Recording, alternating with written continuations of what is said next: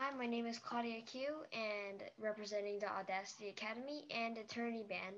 Today I'll be doing a presentation on the Lunar New Year. The Lunar New Year is an important festival in many Eastern Asian countries. It's a yearly festival of love, joy, culture, and tradition, and an occasion of family and social bonding. In Chinese, it's called 春节 or Spring Festival, and it signifies the start of a new agricultural yearly cycle. And this agricultural yearly cycle is controlled by the lunar calendar, which is an agricultural calendar that tells farmers tasks to do every solar terms. And there's 24 solar terms in this calendar. It's more related to solar cycles than moon phases. It's most celebrated in East Asia and influenced by Chinese culture. And it's also featured in Hindu Buddhist calendars, Islamic calendars, and Jewish calendars. In Chinese, passing of the year is 过年, where Nian is a monster that is scared of red color and loud sounds. And in this picture here, there's the year of the rat, ox, tiger, rabbit, dragon, snake, horse, goat, monkey, rooster, dog, and pig. So every year there would be a year of one of the animal zodiacs. This year is the year of the tiger. So if you were born in 1986, 1998, 2010, or 2022, you would be on the year of the tiger. I'm born in 2008, so I'd be the year of the rat. This is a table of the animals correlating to the yin and yang and the fixed elements. The tiger correlates to yang and the wood. And I'm Shu, which is rat, and I correlate to yang and water.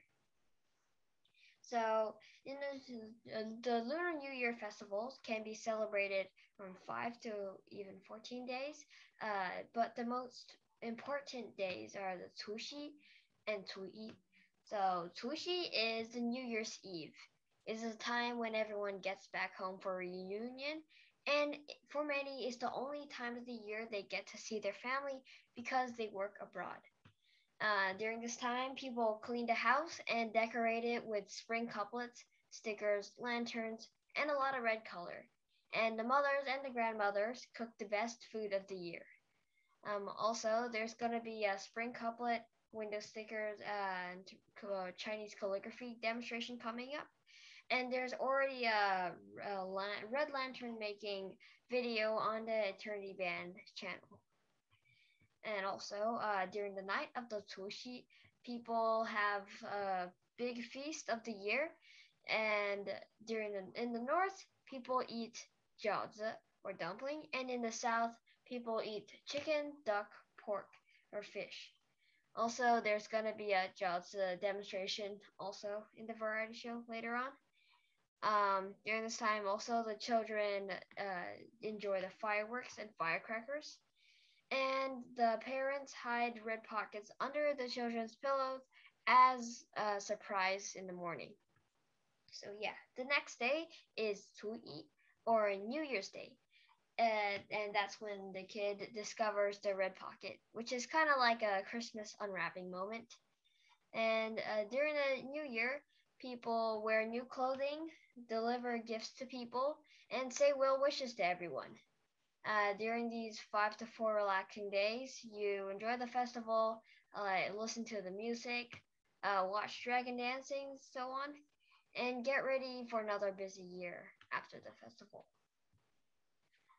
This Lunar New Year festival is not just culture, it's a major political, social, and economic implication.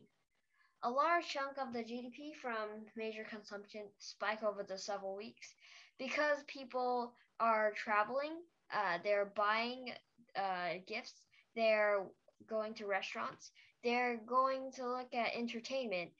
So it's like a thermometer of economic prosperity and social stability. And that wraps up my presentation.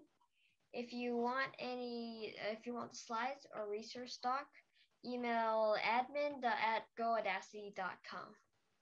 祝大家兔年大吉，万事如意，身体健康。And yeah, Happy New Year.